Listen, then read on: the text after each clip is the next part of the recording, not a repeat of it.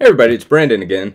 In today's video, what we're going to go ahead and do is look at one of the features in both ChromeOS and ChromeOS Flex, which allow you to unlock your device using a PIN instead of typing in your password.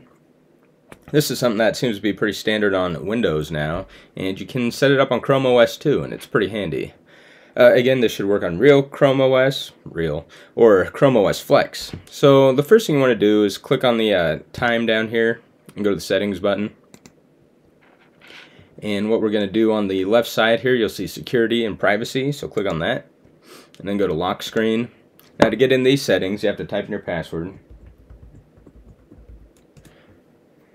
And you'll have a couple options, password only or PIN or password. So we're going to click on PIN or password. Set up PIN. Let's just type in a PIN real quick. It has to be 6 characters. Just for testing, we'll do 1, 2, 3, 1, 2, 3. Not a PIN I would recommend for you, but 1, 2, 3, 1, 2, 3. Let's confirm that. Okay.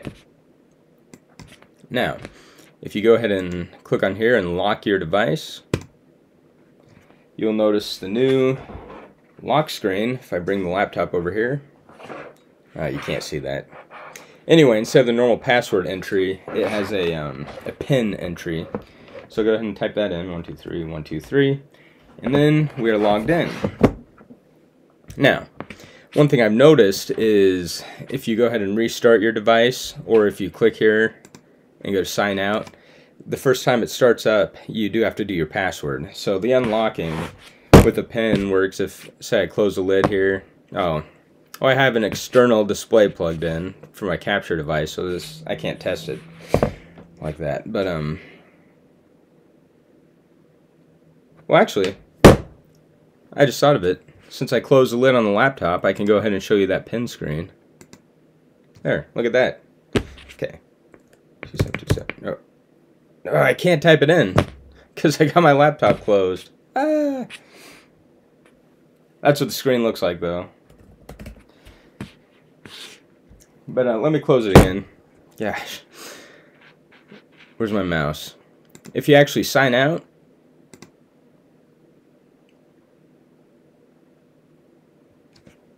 then to get back in, you can't do the PIN login. You have to put in your password.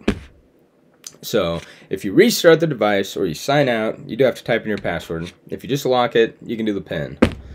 Okay. I think we got that now. Anyway, I hope this little tip helped you.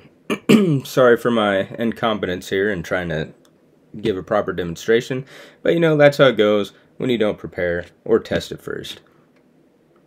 But I hope you liked the video. I hope you press the like button and subscribe to the channel. And I hope you all have a good day. Goodbye now.